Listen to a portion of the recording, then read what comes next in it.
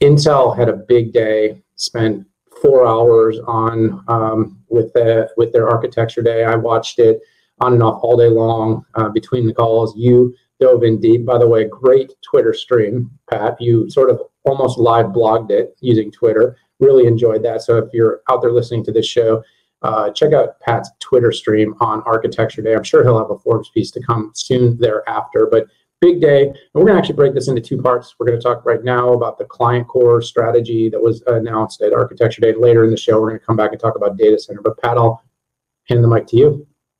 Yeah, so first off, there's a lot of content here. We're going to break it into two. And there was so much content. I haven't even done a write-up. I decided to take the easy way out and just tweet, which was essentially, my notes plus some other stuff. But let's break this into, they discussed their cores, and they discussed their client product, which was Alder Lake, and then some graphic stuff. So I think to me, I'm not going to do this in order that Intel did this, but I think first and foremost, I am more convinced than ever that that Intel will gain graphics market share versus AMD and NVIDIA. I mean, I can't even come up with a worst case scenario that doesn't put them at the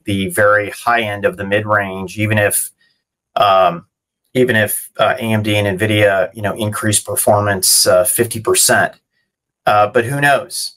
What could happen execution-wise? I feel pretty good on the graphics side because they're partnering with, at least on the consumer side, they're partnering with TSMC on an N6 node, and they've got a multi-year roadmap.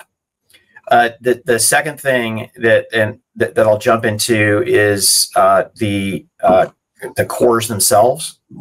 You may be familiar with ARM's big little configuration. It's a big core to do big work and a small core to do little work. This is very similar to that. You have an E core for efficiency, and you have a P core for performance. And then, whether it's a server part or a client part, they're putting P cores and E core, and then the threads and the workloads are being managed by a thing called Thread Director. There were some early issues with Big Little that had to do with thread management, but I heard enough from Intel that with Windows 11, it's going to operate well. I feel like Intel learned a lot from what ARM had done. And also, Intel had done symmetric multi-threading for years. So it's not like they don't know how to do threads. They actually do know how to do threads. So basically Intel said that, an E-core, 40% better integer performance or same performance at 40% lower power as Skylake in a one-threaded, and then, in a four-thread configuration, 80% better integer performance or 80% less power, which, is pretty impressive. But again, we have to see the product that comes out to see what it really is. The P-core, right? Bigger performance. They're claiming a 19% advantage, Daniel, over an array of different benchmarks from Spec to Sysmark, Crossmark, PCMark, WebExpert, and Geekbench. I don't know the mixture of GPU or AI that's in there, so it's a big TBD for me. Probably the biggest thing that they added on there, and this is for data center only, is this new DL inference and training engine called AMX, and they're claiming 8x improvement on Int 8, and that's pretty big. And we'll get into it when we talk about Sapphire Rapids, the actual product that integrates that.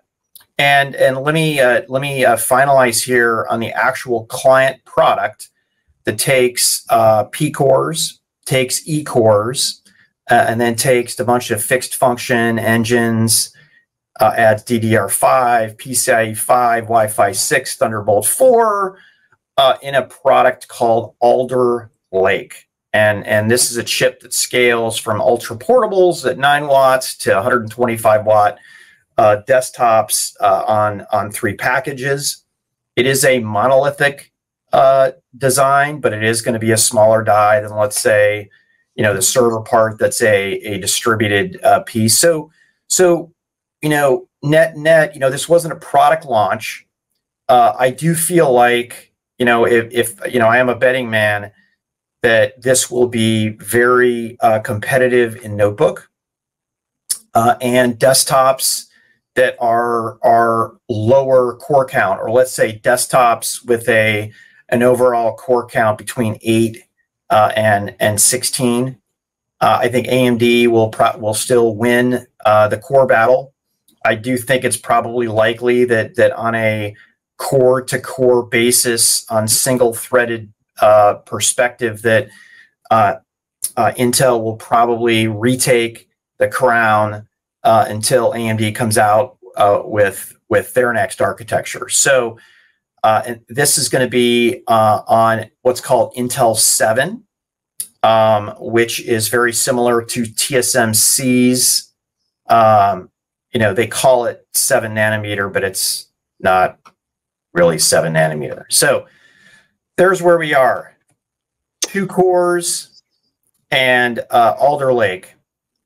Yeah, there's a lot of updates there, Pat, and you went in deep, and my responsibility as host today is to keep things moving. But if I can add a couple of just quick thoughts on this one.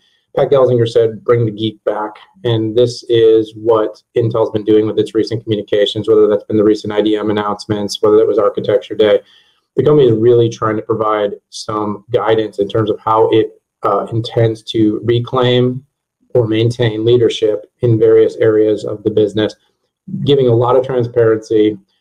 Execution, I remain to say, and every time I talk about Intel, execution, that is going to be the litmus test for the company. It's not about what they're saying they're going to do. It's been about, over the past several years, what they're saying they're going to do and then what's actually been done. Pat Gelsinger is the say-do guy.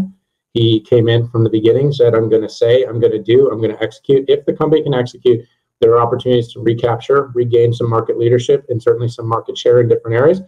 That is TBD. But we're watching, and we'll be talking about it. You can count on that here on the 6-5 podcast.